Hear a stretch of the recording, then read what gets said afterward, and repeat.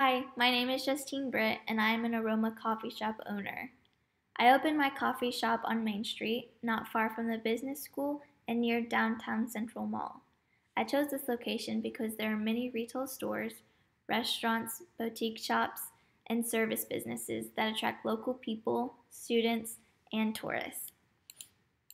I expected the coffee shop to be a success because of its location, where people working downtown can come grab a cup of coffee before their meeting. Students can come between classes and hang out with friends or work on school projects. Visitors and local people would find this place cozy and relaxing to meet new friends and relax while shopping. I named my shop Aroma Coffee because I love the smell of freshly brewed coffee. I sell a variety of specialty coffee in the relaxing atmosphere with friendly staff and expect my business to provide a great service experience. I believe that life starts after coffee. While I expect a running coffee shop can be very exciting and fun, I also know that this fun place has to generate enough money to sustain itself and pay off $25,000 loan and a 10% interest rate. Therefore, my company's objectives are to work Monday through Friday from 10 a.m. to 8 p.m. to see what kind of business I can generate. I hired 2 full-time management and 5 part-time servers to run the shop.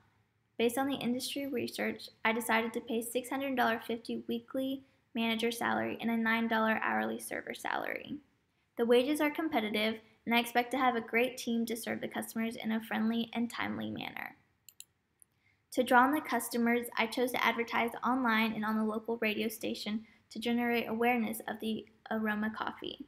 I've priced my coffee at $4 for a medium cup. This price is higher than the average competitors, but I will offer a 50% promotion to attract the customers. Customer satisfaction will either drive more customers or in my business. Therefore, I will order surveys to capture their experiences.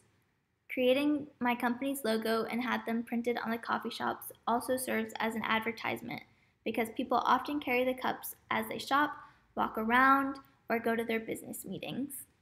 I put a list of startup costs and expected the business to become profitable within 2 months. To start the business, I needed to buy an espresso machine and furniture.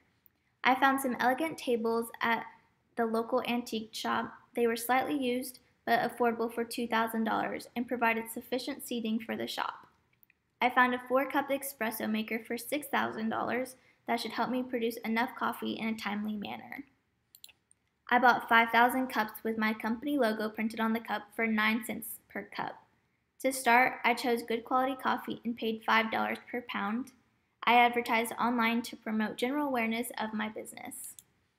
I ran at an average of 88% capacity at the first 4 weeks and made a special decision to add a weekend shift, expand hours of operation from 8 a.m. to 10 p.m. daily.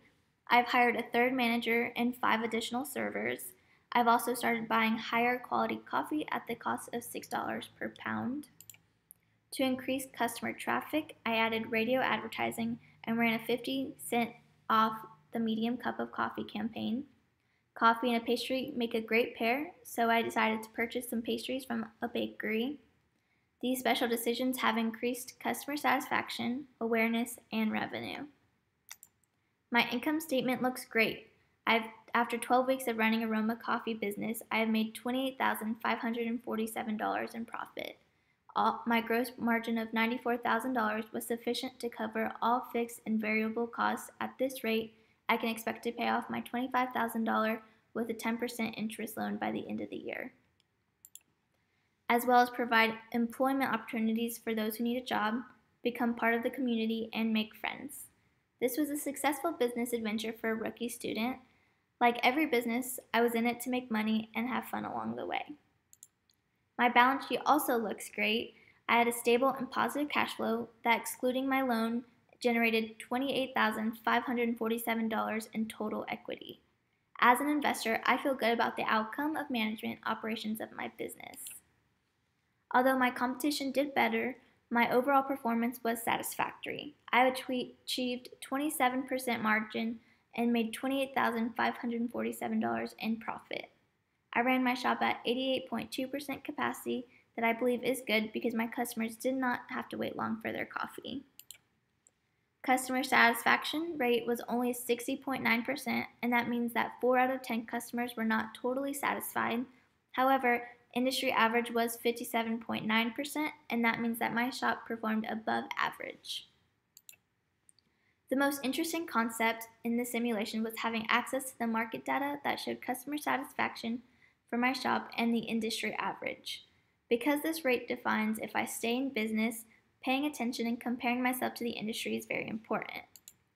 Operating within the budget is the most important thing in the business world, as well as individuals' personal life.